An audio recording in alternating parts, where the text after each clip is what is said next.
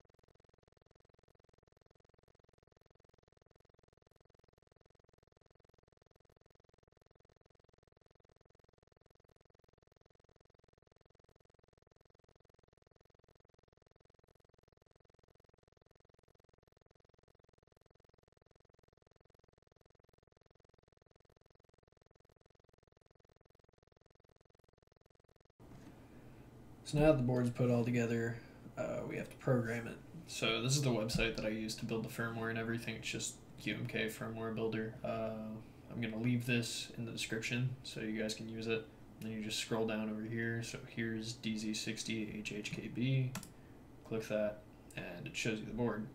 So I like to use caps as my function key to access my function layer.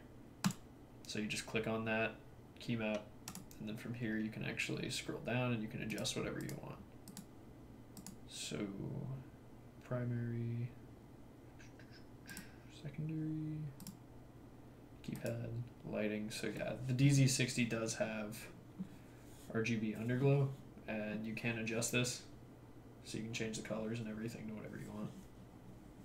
So I'm going to create the layer that I want and everything and set the board up the way I like, and then I'll be back with the typing test and all that stuff. Okay, so now I'm going to start with the typing test. These are really loud, really heavy, and super tactile switches. So here goes.